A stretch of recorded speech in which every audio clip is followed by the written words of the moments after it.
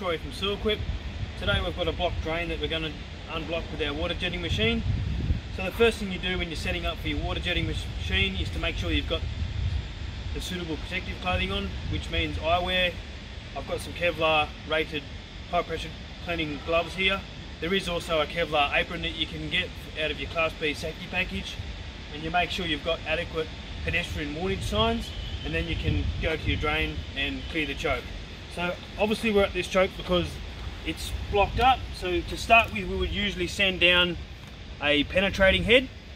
So this is a sharp pointy style of nozzle that goes down the drain and puts an initial hole in the choke to let the water out, so then we can start up with some of our root cutting heads or some flushing heads. So we'll just take a quick look at now how the jet goes.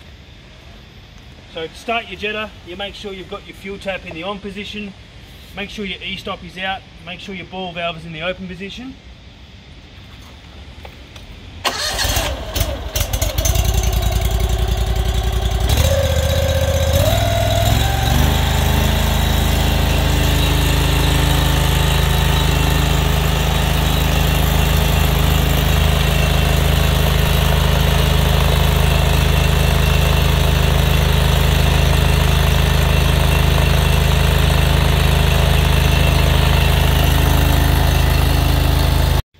So what we'd normally do, I've turned the engine off now, but normally you just keep on pushing your penetrator head down to the choke, and then once you work it through the choke, you pop through the other side. That means you've put a hole in the choke so it lets the water drain away. Then you can bring your reel back and connect up to your root cutting or flushing heads, and then run that down to clear the choke properly. Then you can send your camera down and take a look at the work and make sure you've done the job right. So the head we were just using then was a penetrating head.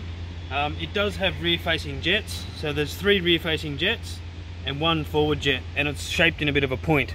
So as that's going down the drain, that's trying to penetrate the choke to get a hole through the choke, as we spoke about before. And how the thing thrusts itself down the drain is there is rear facing jets as well. So it'll pull itself down the drain, but it's the front jet and the shape of this head that actually penetrates the choke to allow the water to drain out, so then you can start up your other root cutters or flushing heads. So a traditional root cutter is what we call the reverse turbo. This jet has no front jet, this nozzle has no front jet, and it only has a rear jet, a turbo. So you click it onto your hose and it goes down the drain like that, with all the power coming out the rear, with nothing coming out the front. So you need to make a fairly decent hole first with one of your penetrators before you can actually start your root cutter up and clear the roots out of the drain.